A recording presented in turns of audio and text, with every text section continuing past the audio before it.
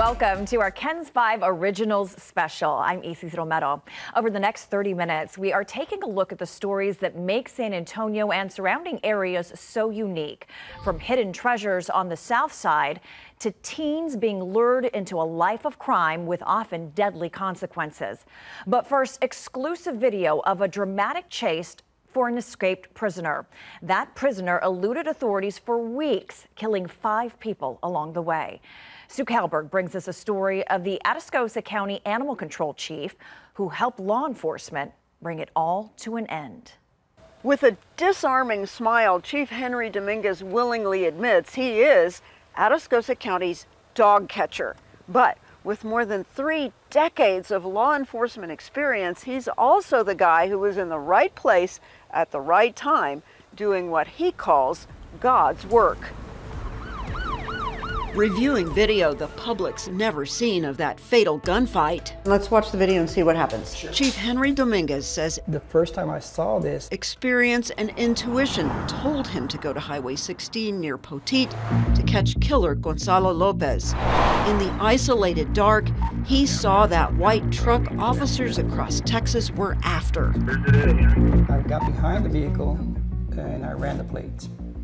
Because you thought that was a little God thump. Yes, it was God telling me, go check it. Henry's running that vehicle, that's the vehicle. Lopez had been on the run for 22 days after escaping from a Texas prison transport bus. They say his crime spree continued as he killed 5 people. A grandpa and grandkids in Centerville, Texas, stole their guns, stole their truck, and then headed for the border. He is armed with an AR-15 and a pistol and a whole bunch of ammo. If someone's willing to kill a child, they're willing to kill anybody. And so I knew at that point that we had to stop this guy. Do not attempt to stop this until plenty of backup is there. Calmly and quietly in an unmarked vehicle, Dominguez fell in behind the truck. He's not driving fast. As officers from all over came to the area in a team effort to stop the killing spree. I knew my job was to watch him, to keep him within eyesight, to give his location, direction of travel, and speed. As one officer, hiding in the dark, spiked all 4 tires, they thought the end was near. There's 15 or 20 units in the area ready to take him down when he stops. Correct. Because he's coming into town now. Correct. But instead of stopping, they say Lopez took off across country. Vehicle's going in animal control. Headed away from town. Then they say he turned again. Okay, we are 16 southbound, 16 southbound. Toward a neighborhood full of senior citizens, so they said it was time to act. With lights and sirens finally screaming, everyone pounced. We were not going to let this monster hurt anybody else. Dominguez watched as sparks flew when Lopez took out a power pole. And when he crashed into a fence, bullets started flying. Dominguez says a house a few feet away took some bullets, but everything and everyone else escaped unscathed. Where no officers got hurt, civilians got hurt, and at the end, a bad guy went to hell and we got to go home. The next day, in the daylight, Dominguez says he found a bullet hole in his windshield about a foot away from where his head had been. It was a very close call. Now, afterwards, all of these law enforcement officers got some days off, they got some appreciation gifts, and you know what they did next? They all went right back to work. Dominguez says helping people is his way of honoring his faith in God. In Atascosa County, Sue Kalberg, KENS 5. Big wads of cash, guns, and an easy profit. Experts say that's the message Mexican drug cartels are sharing on social media to recruit teenagers into the world of human smuggling. But teens quickly find out the dangers of working with criminal organizations bring lifelong consequences. Here's Vanessa Croy with this special report. Fast, furious, and 15. That's the age of the accused human smuggler DPS says led troopers on a high-speed chase in Frio County. DPS body cam video showing the dramatic moments. Do you have a hammer? Officers rush to the scene. The 15-year-old driver from San Antonio arrested for human smuggling. Also charged the passenger, DPS says was just 12 years old. Put your hands out the window! DPS video showing the chaos happening on the southwest border over the last year. Just south of High-speed chases, Speeds of 116. rollover crashes, and behind the wheel, teenagers. Well, when you're a teenager or when you have teenagers, they don't think nothing bad's going to happen. They're invincible. The trend now sparking a growing concern among law enforcement. That's a recipe for disaster. Narcotics. Craig Larrabee is the special agent in charge of Homeland Security San Antonio. He says Mexican drug cartels are actively recruiting teens to smuggle migrants. We see that in smaller vehicles where you're seeing this recruitment of younger people to go use their passenger vehicles or pickup trucks or everything to go pick up migrants and bring them to a different location. No, I was a driver. Last month, DPS says a 15-year-old girl was charged with human smuggling after leading troopers on a high-speed chase through Hidalgo County. Also charged the girl's 14-year-old brother. My sister was in the car. Some of them are, maybe they don't even have their license, or they do have the license, they've only had a short period of time, and the next thing you know, it could be a disaster. What is the lure for these teens? It's just money. It's just money. I mean, you'll see the ads. There's just, make $1,000, $5,000 for one drive. Many of these teens are coming from big cities like San Antonio, Houston, and Dallas. And HSI tells us that the criminal organizations are luring the teens to the border using social media. You put it out there and it's shared so many times that you could strike out 99% of the time. All you need is that 1% of the time. And while the teens may think they're signing up for a big payout, It may be easy money for a short term, but long-term consequences, you're bound to get caught. Larrabee says getting caught isn't the only danger the teens are facing. That guy that owed us, he told us to take us or he was gonna kill us. They're now entering into an agreement with a transnational criminal organization that may have very bad ties. They don't care about you. Once you're in, it's not easy to get out. You're going to be placed under arrest for smuggling a person. You don't know what you're getting yourself into. Reporting for KENS 5, Vanessa Croy, Eagle Pass, Texas. It is dubbed as a superhero-like tool. The new technology is being used by law enforcement across the country, including in our area. What it does is different during takedowns, and the people behind the technology say it is needed and painless. Henry Ramos puts it to the test. Takedown after takedown. This is new technology being used by law enforcement. It is truly a paradigm shift in law enforcement. It sounds like a gun, but no one is getting shot. Instead, think of it this way. If you think about comic books, it's Spider-Man. Terry Nichols is with Wrap Technologies. It is literally a small rope being deployed out of a device that looks like a garage door opener or a stud finder. The technology is one word, BolaWrap. It was invented in 2017. And they did it because they saw the rash of shootings involving law enforcement, and specifically those with mental illness. And they said there's got to be a better way, a more humane way of treating people that are ill. Nichols has more than 30 years of law enforcement experience. You look at an officer's duty belt or their vest today, and it hasn't changed in 30 years. He was an officer and also used to be the Seguin police chief. This is the first real change you've seen in law enforcement since the invention of the taser. Here's what the BolaWrap looks like up close. It is the size of a phone. Nichols says 1,100 agencies across the U.S. and 63 countries are currently using it.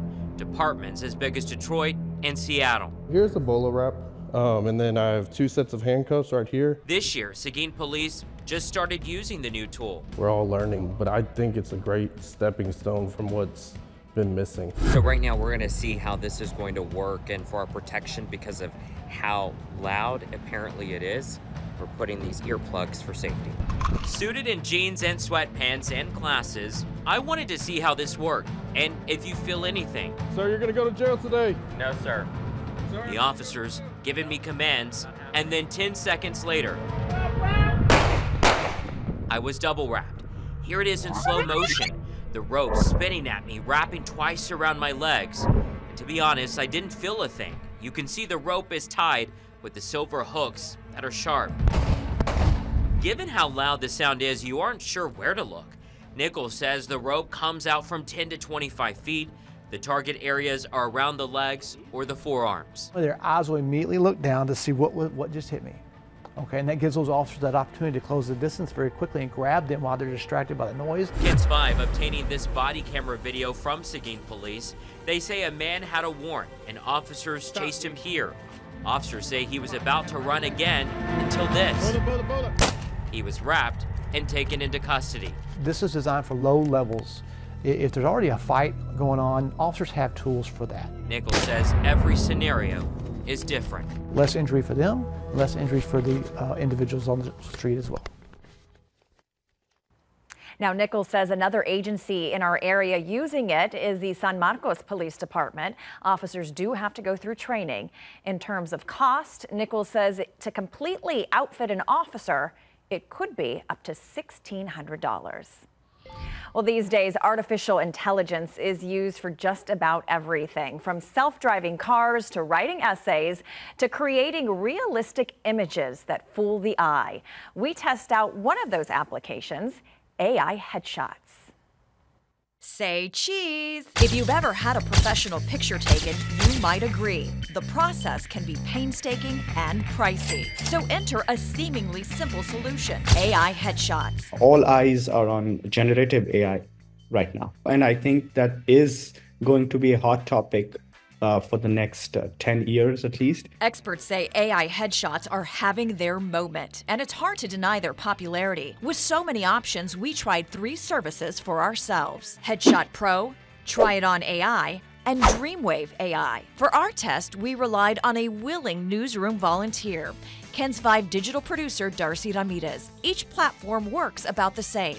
Upload a series of real photos, pay the fee, then wait for the results. Once we had them, I asked Darcy's cubicle mates, David and Luke, to help analyze the images. You ready to see your results? Yes. Yes? Okay. So the first one we're going to start with is a platform called Headshot Pro. What do we think of Headshot Pro? I don't think they look like me. Especially the different hairstyles. Like that one right there kind of looks more like my hairstyle. It felt to me like it was just plopping your head on somebody else's body. The next one is Try It On AI. This was the cheapest of the 3 platforms. What did you think? I feel like it's definitely AI, but there are some where I'm like, that is not, I don't feel like I look anything like that. If you look really carefully, there's little intricacies in the photo where you can tell it's clearly AI. Look how the nose is a little separated from her face right here. And some of the eyes too, just maybe they just seem a little tired. Our third platform is a platform called Dreamwave AI, and they claim to give you AI headshots without the AI look for $35. And I gotta say, I think of all the platforms that we've tried, these to me look the most realistic. All of them with the smile it's pretty close. I think if the eyes are the window to the soul, then Dreamwave is the window to lifelike AI. It could probably most definitely pass as me, especially if you don't see me every day. All in all, the experiment was fun, but Darcy wasn't so impressed with the results, which begs the question, just because someone can use AI headshots, does it mean they should? Chin slightly down. Local branding and marketing experts Alejandra and Jason Bryant say using AI professionally can be a problem. From an employer standpoint, if I'm seeing this image that's not really you, it can compromise the trust that you're trying to build. The Bryants say AI removes authenticity and may even cause someone to question your credibility. If I worked so hard on my resume to have something impressive that's taken years to get to this point, why am I now going to water it down with something that can now taint it as far as being ethical? Aside from the ethics of AI headshots, as we saw with Darcy, the other downside is the accuracy. They just can't capture you quite like a camera. It's like a clone of you, and it doesn't have that same imperfections like a birthmark or a scar. It's not going to have that. I want a fresh smile. Don't be giving me. The Bryants describe their sessions as a celebration, guiding their clients through the uneasiness of taking a photo to unveil a confident and comfortable you. Are you ready to see your real photo? Yeah. Okay. What do you think, Darcy? I think I would put them on my LinkedIn immediately. Yeah. They're great. Major developments put a sea of orange in downtown San Antonio. As drivers navigate years of changing traffic patterns and growing congestion, many wonder how long will it take for the work to be done. Our Jessica Coombs maps out the construction and the detours it's made for small business owners. Sights and sounds all too familiar downtown. It's a pain in the butt.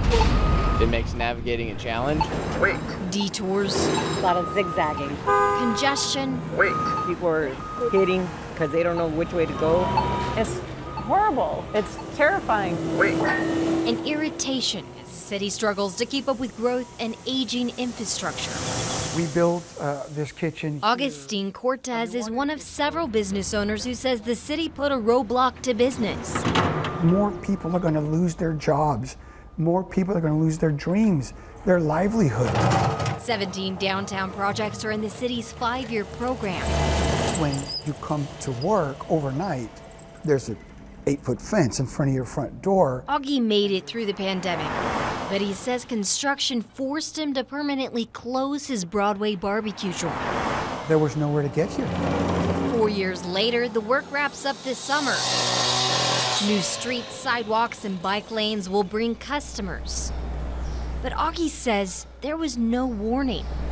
I've got open statements from local city officials that told me we messed up. We should have warned and reminded and talked to you about what was going to happen. That was a really key piece of feedback that we got was we're not finding out about these projects until there's construction equipment on our street. Downtown Southside is a changing maze of cones for the South Alamo Bond project. What's the best intersection has become the worst intersection to be at. Opening a pizzeria at Hemisphere was a dream for Lori Horn and her husband. But they weren't expecting this. He called me and he said, "Hey Lori, did you know there's a huge hole in front of your restaurant?"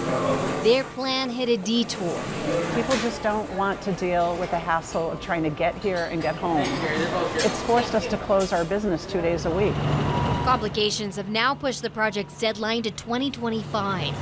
I'm afraid that in 2025, are we going to hear, it's going to go now into 2026. The city says most work takes 1 to 2 years. But what they dig up and the weather can change those timeframes.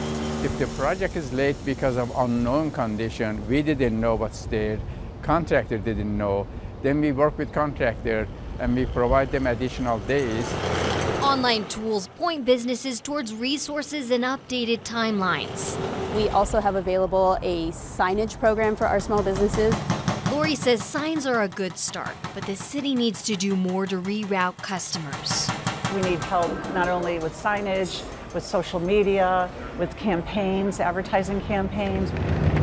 New QR codes pull up paths around construction, but is it too much of a hassle? The convention attendees, the exhibitors, the visitors, they see a sign that says road closed. Why would they walk down that street? The city is trying to help. Businesses located within 500 feet of these long-term city-initiated projects lasting at least 12 months, based on their losses, would be able to qualify for up to $35,000 in funds. But those extra funds came too late for some. I feel for the people who have closed. I mean, we got very, very close ourselves. How long will customers wait? I mean, I'm sure it's going to be real pretty once it's done. Kind of annoying right now. And how long can business owners? It's not just the business that's hurting. What about their personal home? What about their employees? When will it end? The answer depends on who you ask. Jessica Coombs, KENS 5. People are flocking to San Antonio from other cities, states, and even countries. Jeremy Baker met with long-term developers. They say there is a small chance San Antonio and Austin will grow into a major metropolitan area. Dallas has a population of about 1.3 million people. 32 miles to the west, Fort Worth has 950,000. That entire Dallas-Fort Worth metroplex boasts over 7.5 million residents altogether. They had a long established track history of working together, but they're also 16 counties large in their transportation planning area. And so they've had decades of experience working with each other. Head south on I-35 and you'll find Austin with a population of close to 1 million, and 73 miles away sits San Antonio with about 1.5 million. That emerging San Antonio-Austin metro area as a whole totals about 5 million people. But with both cities exploding in numbers, could we see Austin and San Antonio grow together just like Dallas and Fort Worth? Let's find out. You would have to see equal commuting between Austin and San Antonio, or New Braunfels and San Marcos, in order for them to be considered the same metropolitan area. So far, that hasn't happened, but it hasn't stopped planning in San Antonio when it comes to new developments, roads, water, and electricity. Areas where there are currently jobs or there are projected to be future jobs, in those areas, they're considered employment centers or growth centers. And we would like to see more residential growth in those areas and hopefully reduce the pressure that could be experienced in some of our existing neighborhoods. Part of our planning process is that we have diversified our water supply. So we used to be only on Edwards Aquifer water. Now we have water from 7 different sources, 13 different water projects. But SAWS is not just diversifying for the future, but also stressing conservation. And conservation also gets us to lower demand for the future. And so that helps balance out the need for new supplies, while at the same time the need for new infrastructure. But what about the roads? The Alamo Area Metropolitan Planning Organization is already planning on double-decker highways on the north side of San Antonio to keep traffic moving as the city grows. But usage of highways will ultimately determine if Austin and San Antonio grow together. But because the two cities are more than 70 miles apart, Hall says the chance of them growing as one is rather low. Right now, for Austin and San Antonio being over an hour apart on a good day, it's going to be really difficult for those regular commuting patterns to develop. For more info on long-term growth plans from these city entities to handle the extreme growth, we have plenty of links with this story on KENS5.com. Jeremy Baker, KENS 5. Have you ever wondered what could be buried underneath your home? People are finding treasures from the turn of the century underground. As our Alicia Nieves learned, while these discoveries may not be worth millions, it's the stories they tell that are priceless. In one of the oldest neighborhoods in San Antonio. We are in La Vaca neighborhood. Adam Alvarado was doing some gardening when he found something unusual. It's probably the very early 1900s. A coin with an inscription he didn't recognize. It just says, John Brady's Parlor Bar, I owe you one drink. The John Brady Saloon was located in the Solomon Deutsch building in Main Plaza, sitting face to face with San Fernando Cathedral. It was a bustling business that shut down during Prohibition. No more than 1,000 were probably made, from what I'm told. So it definitely sparked my curiosity to what else could be lying underneath our yard here. That same interest fueled Sean Ward's favorite pastime. I'm what I call an expert hobbyist. My grandfather was a coin collector, and he got me interested in that hobby. Using a wireless metal detector, headphones, and a pinpointer, he explores historic neighborhoods across town, chasing the sound of his next discovery. Indian head penny, 1879. I had some Mexican one centavos from the 1880s. I found a Civil War musket ball, Civil War mini ball. We had to tag along as he searched 2 properties in the Monticello Park Historic District. Home to many prominent families back in the 20s, 30s, 40s. Jason Vasquez, vice president of the Jefferson Neighborhood Association, says the movers and shakers of San Antonio ruled this neighborhood. The house next door was the home of the Lucchese family of the Lucchese Boot Company. This home here was the home of the Orsinger family, which had some of the first auto dealerships for San Antonio back in the 20s, 30s. With a crowd like that, surely we'd find something. That's called a coin spill. We did.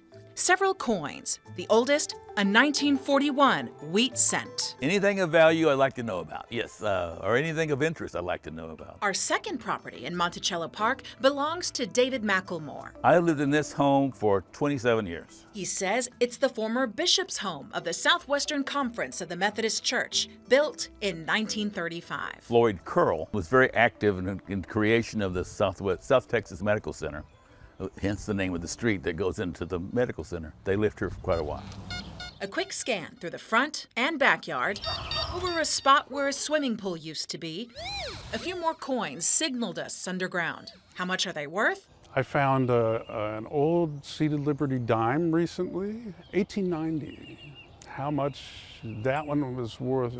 Maybe in the $30 or $40 range. Back in Lavaca, Adam got an estimate for the value of his coin from the saloon. Even in this condition, it's probably worth about $100 to $125. He decided to keep it. To Adam, the true value will be much more than dollars and cents. Maybe hang it on the wall or something like that, so that it's a conversation piece for sure. Alicia Nieves, KENS 5. We've all lost something at one time or another that means something to us. Sometimes we find it, sometimes you don't, and sometimes others do. This is a story about a quest that began over 5,000 miles from San Antonio more than 6 decades ago. Barry Davis has the story. You know, it was just like, well, let me look into that again. Ed Lee has been looking for 62 years. Now 92, Lee was a 20-something-year-old airman stationed at Giebelstadt Army Airfield in Germany, which coincidentally was the home base of the famed U-2 spy plane. While out one day, something caught Lee's eye. I looked down on the ground and there was a ring there, and I picked it up. It was a 1959 class ring from the University of Pennsylvania. Inside, the initials RES. As hard as the young sergeant looked on base, he couldn't find the owner. Nobody knew anybody that had lost a class ring. So Lee put the ring away. Over the years, though, he'd come across it every now and then. I would always think, if it was me, I'd like to have my ring back. He tried repeatedly to find the owner, but every time he'd hit a dead end. He even reached out to the University of Pennsylvania several times. They would tell me, oh, that's not in my department, or something to that effect. Lee eventually retired from the Air Force and ended up the fire chief at Brooks Air Force Base in San Antonio. He also took up the hobby of making his own jewelry. I've been tempted many times to go ahead and melt this ring, but I just never could bring myself to do it, you know. There was something on which Lee just couldn't quite put his finger. A U.S. college ring found on German soil with a missing owner. He had a passion for engineering and electronics, could really fix anything. Scott is the son of Kay and Robert Edwards Sauvageau, R.E.S. There's no family history of knowing about him having a class ring or what could have happened to it. Bob, to his friends, was born in Wheeling, West Virginia in 1931. He had the normal American childhood, played football in high school, then enlisted in the U.S. Navy. I think he sort of found his passion for electronics and electrical engineering in the Navy, working on radar and IFF equipment, identification friend-foe equipment. Remember that reference to the U-2 spy plane program? After the Navy, Bob used the GI Bill to get his degree in electrical engineering at the University of Pennsylvania. He did work exclusively for defense contractors, so that would have been from 1960 after graduating all the way through the end of his career in the 90s. Bob and Ed were on the same base at the same time, but never met. This ring belongs to an individual that worked hard to get it, and that I would love to be the one to get it back to that individual. They'll never meet, not in this world. Bob passed away in 2019. I knew that there was a possibility that the individual would not be with us any longer. Well, then it would go to his family. Elise Betts, the executive director of UPenn's Alumni Association, helped make that happen. After confirming they were 99% sure that ring belonged to Bob. Ed gave it to me, and we flew to Laurel, Maryland to take it home. Oh my goodness. Oh, wow. That's amazing. I'm really in awe. This is just incredible. Scott says his father never spoke about being in Germany, but then he never really talked much about his work. A lot of his work was in guidance systems and radar development. So it's very possible that he was doing classified work for the DoD. We may never know for sure how it got there, and in the end, it doesn't really matter. Does it fit? Oh, I'm sure it won't fit my fingers. Actually, yeah, it does. Wow, it does. That's interesting. This is truly amazing. What does matter is the ring's journey is over. I just hope that the son of the individual will take it and cherish it and for Ed Lee, just love it. Mission accomplished. Barry Davis, KENS 5.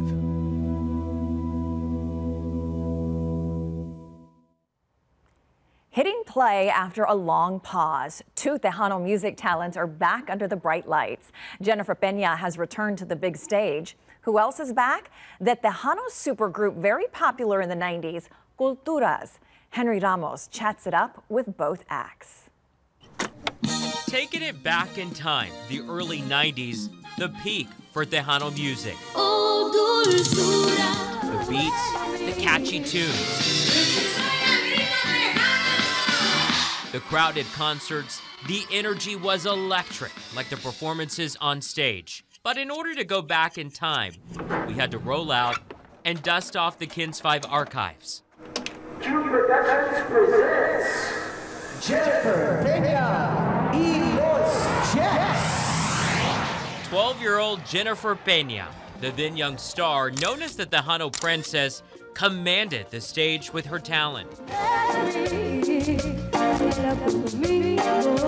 In the early 90s, Peña was said to be the next Selena. At the time, KENS 5 spoke to her on different occasions. She made one thing clear. I'm not the next Selena. I want to be known as Jennifer Peña. Peña went on to have a stellar career with hit after hit, becoming an international star, until she went on a very long pause. What has Jennifer Peña been up to? In those 13 years, I was a stay-at-home mom, expanding my family. For more than a decade, she focused on being mom. She's now a mother of 5. Was there always that itch to come back? I was content at home with my family. I was fulfilled in a lot of ways. Yeah, obviously was something missing, right? Because the first opportunity I got, I'm like, hey, I'm back, I won't come back. Let me in. No, I'm just kidding. Peña is back. She doesn't call it a comeback, but more of a return. I was born to be a mother, but being on stage is part of what I was born to do. It's part of my destiny. Another throwback that is back on play, the Tejano show-stopping group Culturas, the high-energy band's frontrunners, Delia Gonzalez and Dee Burleson. Through the years, they've always been after us. Come back, at least do one more. When are you gonna get together? And we finally said, you know what? We've still got one more in us. Why not? Let's do it, let's do it, let's do it. We chatted with the group in the same studio where they made their first album in 1992, and now in 2024. Their latest album's fitting title, 9224. It's not like a comeback. We're not trying to do a comeback. It's just a project. Let's rewind back to the 90s. The band was big. They were recognized as Show Band of the Year. Delia and Dee had a chemistry on stage that was untouched. There are people right around Henry's age, they were in diapers when their abuelas were dancing to Culturas. And so now you wonder, they've been told this legend about, this legendary band. And we were just a band having fun. The two are quick to say they are not going on tour, but will do upcoming shows. We're just happy that we are able to just do it one more time. Even though time has passed, for these two acts, the love remains for the music and the love for their fans. Our fans tell us that we're great. It's just, to us, it's just, this is what we do. Only God knows what my future holds, but I'm going full force with everything and enjoying everything He has in store for me. Tens of millions of scratch-off tickets are bought in Texas every year. As we've seen recently in our area, some strike it rich, while most losing tickets often go into the trash. But as Jeremy Baker reports, some of those tickets have an extra chance to win. And the lottery says many don't know about it. It's called the Second Chance Lotto, or the Luck Zone. If you don't win a prize on the front of the ticket, don't toss it out. On the back is another chance for you to hit it big. It just takes a little more work. If a player plays one of those tickets and they have a non-winning ticket, so they don't win a cash prize on the scratch ticket, then they can go again to the website or to the mobile app, enter a certain code from that ticket onto the site. And within a few weeks, that player could be notified that they are a huge second chance winner. There's no reason not to. If you already bought your ticket and you didn't win that primary prize, then definitely enter it. Meet Jeff and his good friend Michelle and Rick and his niece Mandy. Both pairs love scratch-off lottery tickets, and unlike many of us, after scratching away the entire card, came up with nothing. But unlike many lottery players, they didn't just stop there and throw away the card. They flipped those cards and entered the Luck Zone, a second chance lotto, and came away big-time winners. I buy them because they're second chances, and there's only a handful, not all of them are second chance. There was other prizes and things, and just happened to win the top prize. That top prize, a trip to see Luke Combs, thanks to the Living Lucky with Luke Combs' $10 scratcher. Rick Leal got to go too. It was great. They were very good hosts. The accommodations were fine other than the work that was being done on the hotel, but they treated us like royalty. It was really a lot of fun. A $13,000 all expenses paid trip. Not a bad haul for spending $10. Each scratch-off ticket entered in the Luck Zone drawing can be used only one time. Once you fill out the back and send it in, you don't have to keep the rest of the ticket. You can throw it away, so you don't have to keep track of it, and you can enter any Luck Zone drawing as many times as you wish, but you have to buy a new scratcher every time. Our winner's advice about playing the second chance games: it's a free chance to win something else. A lot of people just discard those tickets. I don't want to do it. Less people enter, it's more chance for me. More chances for us to win. To find out more about the Luck Zone and your second chance at winning, we have a link to the Texas Lottery website with this story on KENS5.com. Jeremy Baker, KENS 5. We hope you've enjoyed this special presentation of KENS 5's original community news coverage. There's even more to explore by heading over to KENS5.com/originals.